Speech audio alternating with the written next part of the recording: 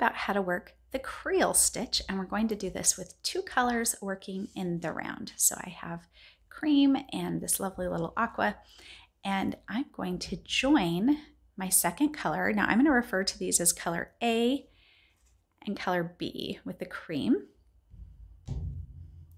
And they're not really main color and contrast color because they're actually worked equally. So they'll just be color A and color B. All right, so I've just tied it on there and I'm just gonna pull that down. And to begin, what's really different about creel stitch is that you're always carrying your floats in the front. So it's really important to A, keep them consistent because that will affect the look of the woven fabric that we'll create. And B, to make sure that you are always crossing the 2 colors the same direction every time. And the reason for this is because it really affects the way the fabric looks. So let me show you what I mean by that. So we're going to begin by bringing color A to the front because this is our float, and color B is what we're going to begin knitting with. So we'll knit 3 stitches with color B. And then we're going to pass color A back to the back and bring color B to the front. Now notice color A, this darker blue color, is passed over color B, which is the cream. We're going to want to make sure that those always cross each other this exact same way every time. So if you were to cross it the other way, it would look like this. And color B would be on top. And that is not what we want. So always cross them the same direction. I cross them with color A over the top every time. Now, one of the things that's interesting about having floats in front is you're much more aware of them. So if you have a tendency to carry your floats really tightly when you do color work, this can kind of help break you of that habit, because when you're actually looking at the floats, it really helps you start to ease up on your tension. And you do want them to have a little bit of flexibility there. You don't want them to be super tight. So going on, we're going to knit 3 stitches with color A. And again, we're keeping that float in the front. All right, see what we've got going on here. Now we're going to cross the yarns again. We're going to bring color A over the top and take color B to the back and color A to the front.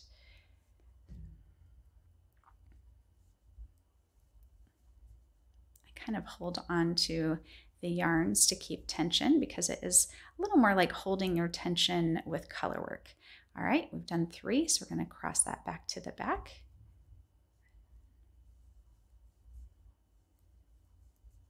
So this is the first step. All right, you can see what we're creating here. We've got these little floats in the front, and the color A, you can see how it sits over the top, and color B sits along the bottom.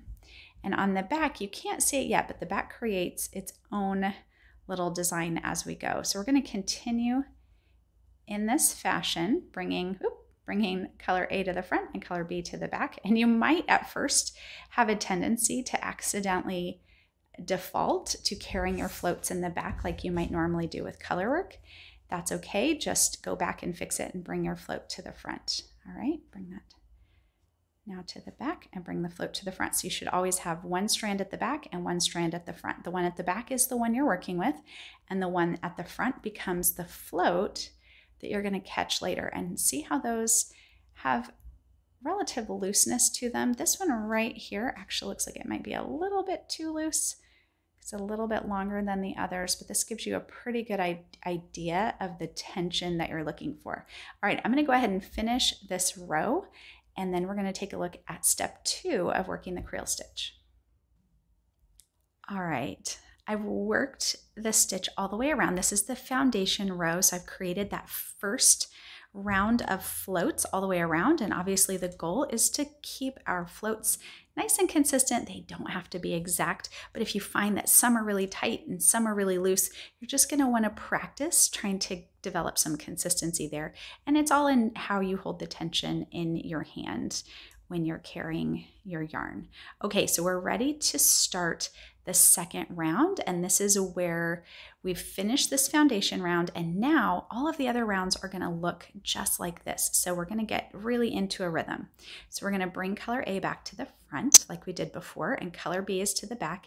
And the way that you know which color should be at the back is we're going to be knitting the same color that you see on your needle. So there's 3 cream colored stitches, and the yarn at the back is the one that will be our working yarn. So we want color B at the back because that matches the stitches we'll be knitting.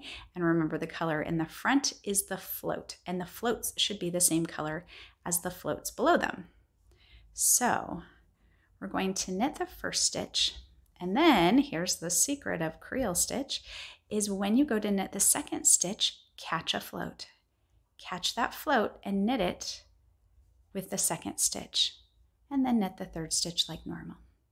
Now we're going to do the same thing we did on the foundation row. We're going to do that little flip where we take color A to the back and color B to the front. And again, color A, that's represented in the next stitches on our needle. So that's how we know color A goes to the back.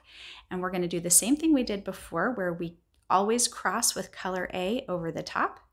And then we're going to knit a stitch, catch a float. We're catching the center stitch. We're catching the float with the center stitch so that our little woven points are centered.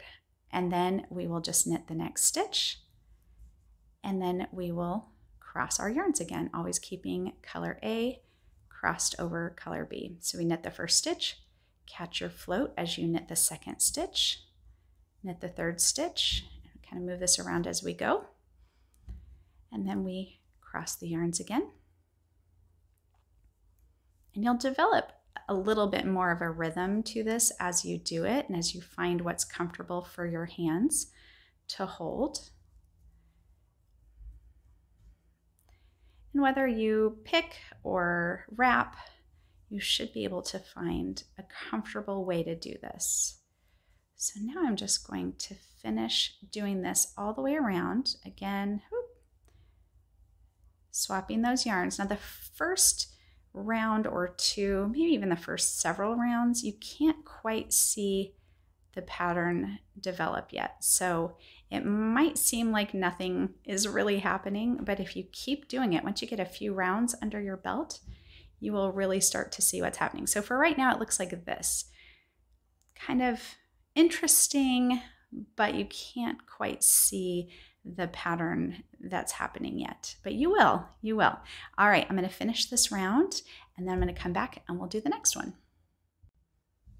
All right, we are just now starting the third round. So we did a foundation round, and then we did a round of catching floats, and now we're going to do another round of catching floats, and we're going to actually keep repeating this process to create the Creel fabric. And it begins to really look sort of like a woven basket, which is what inspired the name.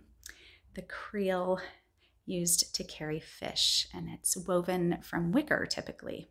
So you'll really see that show up. Now you can do this with 2 skeins of the same color, but it does get a little trickier to pay attention to which color you're carrying where, which one is A and B. So doing it with multiple colors really does help.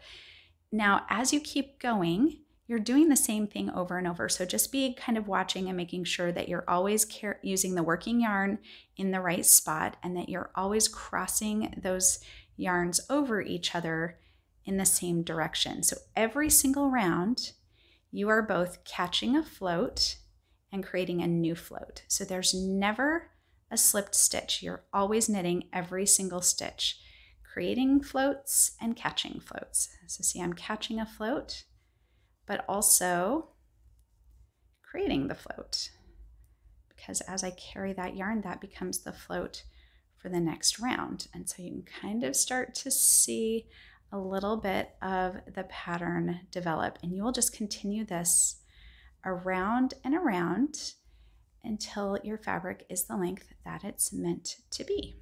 And that is how you do the basic Creel stitch. And there's really not much to it. The only real potential issues are just if you carry your floats too loose or too tight, or if you cross your yarns the wrong direction. But as long as you keep those two things going pretty smoothly, you will have a really beautiful fabric come together.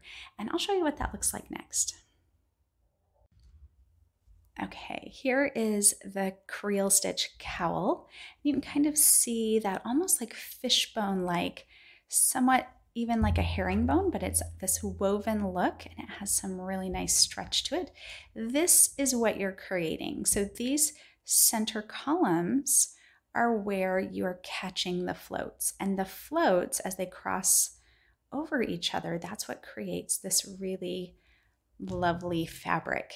And it has just a real texture of a weave to it. It has a really great feel and it lays nice and flat. So this would be really lovely on a sweater cuff or a cowl, or possibly even as trim or detail on a sweater. The really fun part too is how interesting the inside is. So we can kind of turn this around. It's completely reversible and it has a really interesting look to it. Very different. Almost a unique and lovely design in and of itself, but very different from this woven design that we create on the right side. So that is your introduction to Creel Stitch.